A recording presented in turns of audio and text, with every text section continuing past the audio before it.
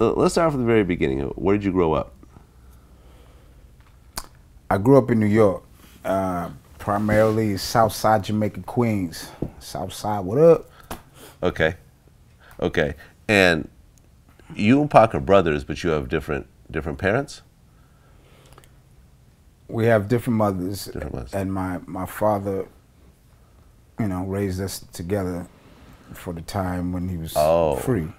Oh, So okay. we were raised as brothers. We lived together as kids, and for a little while.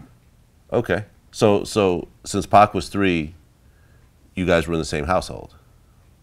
From 3 until like what age? Like from when he was 4 to 5, I think. Okay. So for a few years. Mm-hmm. Okay. And you guys got super close during this time? Well, he was a shorty, so my pops got to have me for that period of time, and he was still little, but we bonded. But then I went back to stay with my mom's in Queens. Okay. And you're older than Pac? Yeah. Okay. My father, Fanny, Pac, my sister, they were in Harlem. Okay. At that time. Okay. So you went to go live with your mom at one point, and at what point did you and Pac get reunited? In the Bay Area, Old Town, what up? We reconnected in the Bay. I had just gotten out the Army, and I went to Oakland to set up my new camp on the West Coast. Okay. Now I know Pac was living in Marin for a while. Is it during that time? Yeah, at that time, yeah. Okay. So how old were you at the time? When you and Pac got reunited in the Bay? I was like 20. I was like 23. Okay. And how much time passed? From the time that you guys saw each other at that point?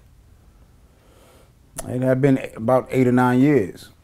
Okay. I mean, my pops is a revolutionary. He's a political prisoner, and he was on FBI's 10 Most Wanted list. So he was underground.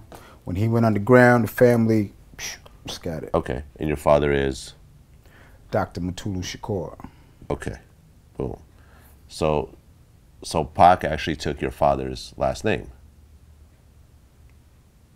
Is that basically correct? Yeah. Interesting. Okay. Now when you say revolutionary, what exactly was your dad involved in, and what ultimately happened to him? My father was a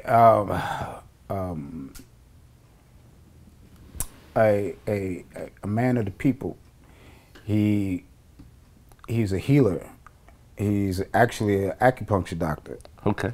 He went abroad to China and I think Canada to study, and came back, and he opened up a practice, but he was also heavily involved in the revolutionary movement that was going on with the Black Panthers and the BLA.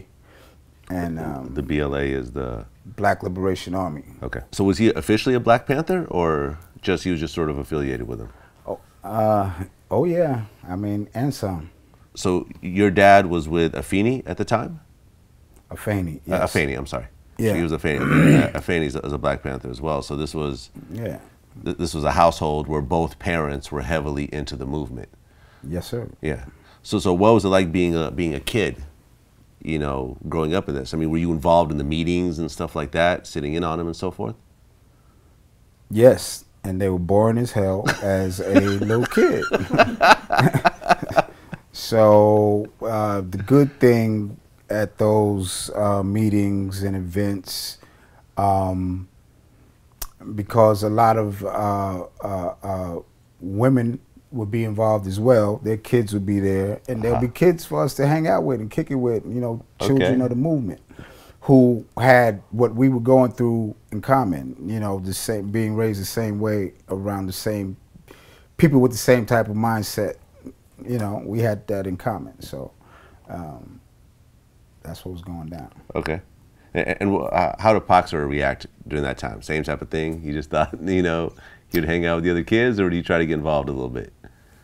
Oh, I mean, he was just as bored as me. He playing with the kids, but every once in a while, you know, as a kid, short attention span, there might be, you know, 10, 15 seconds, and then we off. You know, it's like, it was too much for us to fully understand, but it sticks with you over time. You recall certain things and certain, you know. You know, with both parents being in the Black Panther Party, and all the, you know, with the COINTELPRO that was going on during the time with the arrests and everything else like that, like, what were some of the things that you witnessed at, you know, being a kid during that time? I witnessed a lot of protests. I was also part of, you know, certain activities. I didn't know what it really meant, but I remember as a kid going around New York. There was these pink pieces of paper with a pig on it, and it said F the pigs. I didn't know what F meant, but I liked putting the pig up around the city. So we go around New York putting up F the pig posters. I mean, you know, just stuff like that you know, people don't understand. You never got in any kind of trouble doing that? No. You know, like no. cops didn't try to. No. I mean, they kept us safe. You know, it was you know, a peaceful protest. Sure.